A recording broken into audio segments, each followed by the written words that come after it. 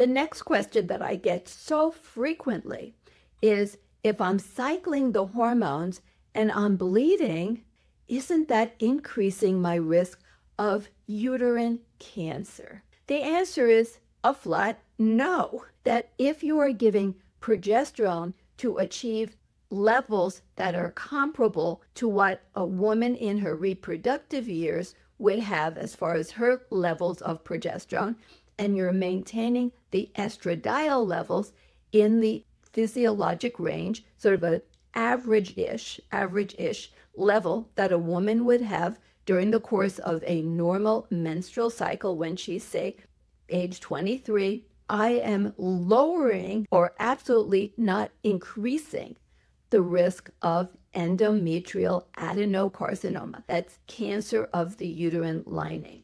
Because when you grow the uterine lining and then you shed the uterine lining, you're purging the uterine cavity of potentially cancerous cells, and you're not having unopposed estrogen delivered in an inflammatory environment.